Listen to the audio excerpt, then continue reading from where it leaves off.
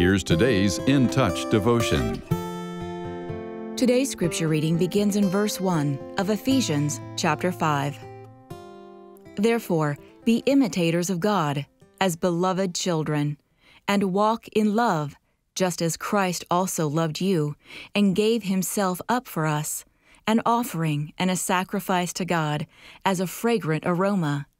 But sexual immorality, or any impurity, or greed must not even be mentioned among you, as is proper among saints. And there must be no filthiness, or foolish talk, or vulgar joking, which are not fitting, but rather giving of thanks. For this you know with certainty, that no sexually immoral, or impure, or greedy person, which amounts to an idolater, has an inheritance in the kingdom of Christ and God. See that no one deceives you with empty words, for because of these things the wrath of God comes upon the sons of disobedience. Therefore, do not become partners with them, for you were once darkness, but now you are light in the Lord. Walk as children of light, for the fruit of the light consists in all goodness, righteousness, and truth, as you try to learn what is pleasing to the Lord. Those of us who are believers are supposed to imitate Jesus. That might seem impossible to us. After all, he was the Son of God. In fact, God the Heavenly Father even attested several times, "This is my beloved Son, in whom I am well pleased." How can we possibly live up to that?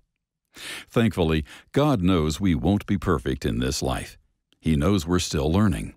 Just like a parent who rejoices over a baby's first steps, so our Heavenly Father delights in our steps as we walk with Him.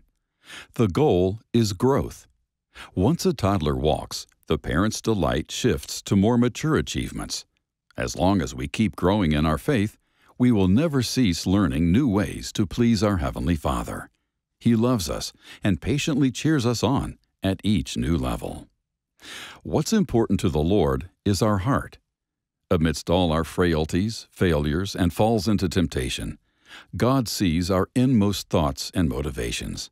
He knows how much we love Him and desire to obey. Even in our stumbling, He helps us up and encourages us with His Word.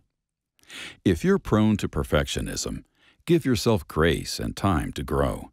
That's what the Heavenly Father does, so learn to see yourself through His eyes. He's waiting, not to berate your efforts, but to help you develop into the person He designed you to be.